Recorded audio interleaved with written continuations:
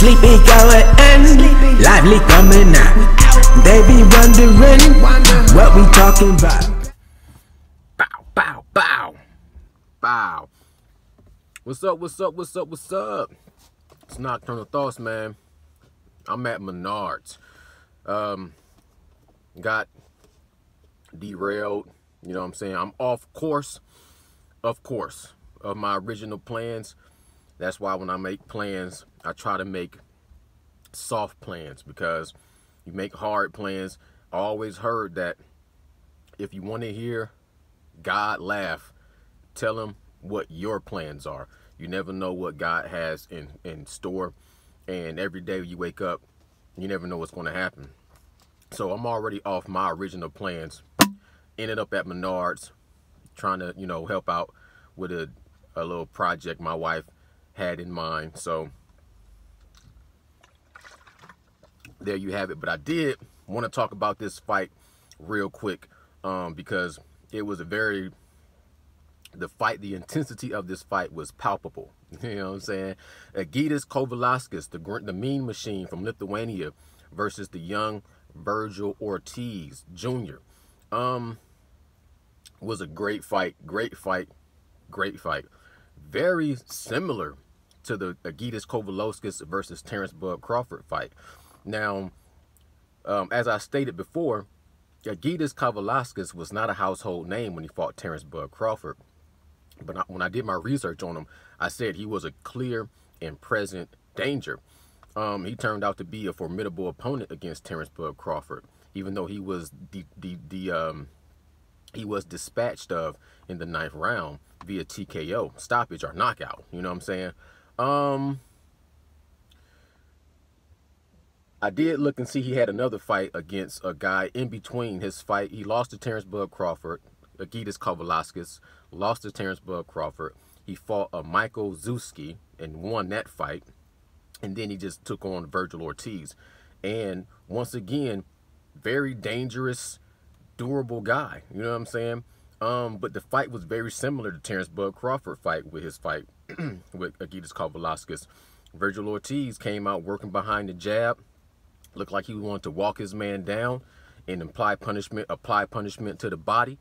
And in the second round, he got hurt with some big shots. Egidijus Kovalauskas is a power puncher, but he doesn't have a lot of dimensions to his game.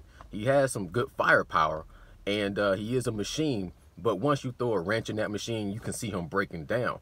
He's very gilded, but I can see his poker face when you start to see him breaking down. I can see in his face when you can see that he's ready, he's good for the killing. Like, you can see him breaking down in his facial and his body language from the outside looking in. Inside the ring, it might be different. Virgil Ortiz said, I really couldn't tell when he was hurt.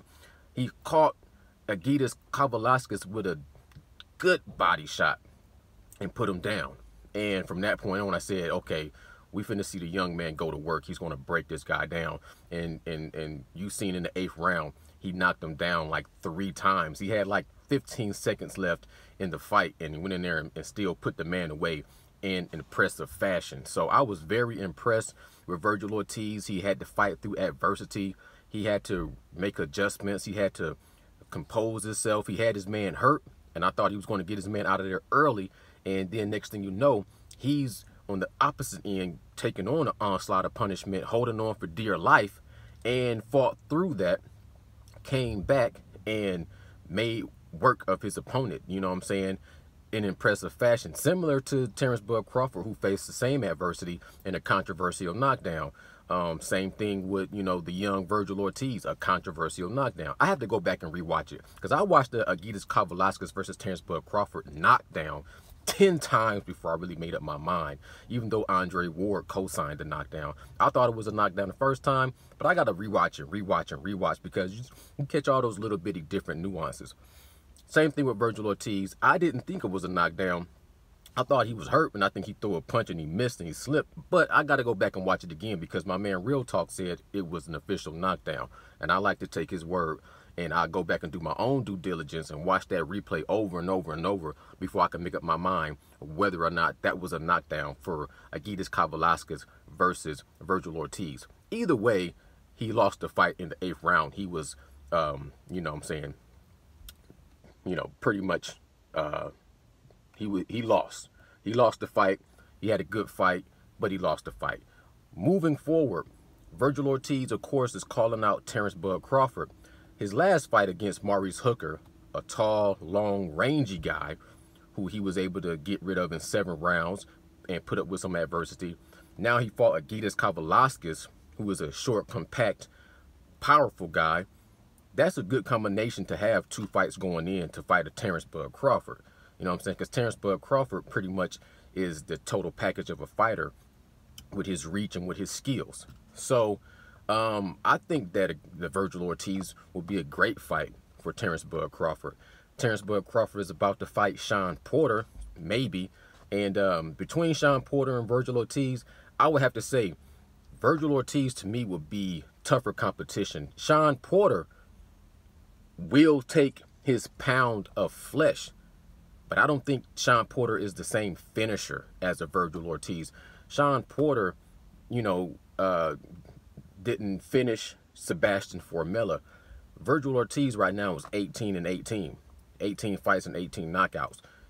Young, you know, 23 and showing all kinds of promise. It might be a little too early to throw him in there with Terrence Bud Crawford, but I really never look at it like that.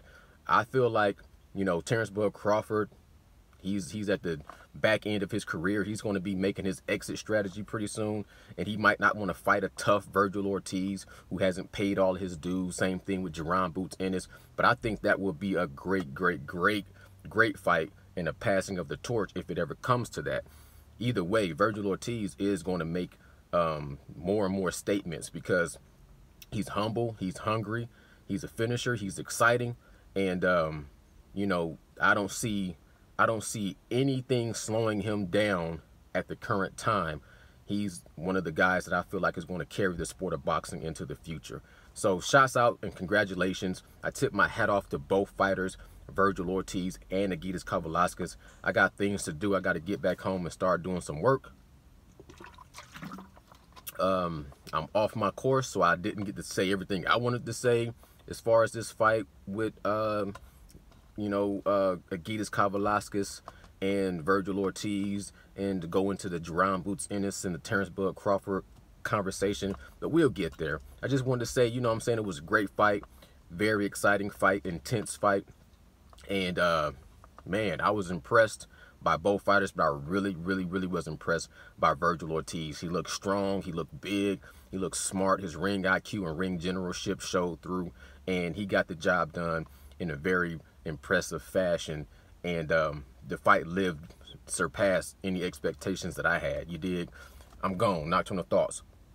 Bow.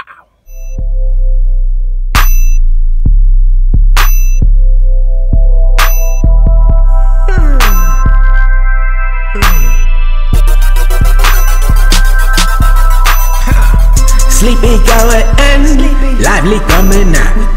They be wondering what we talking about.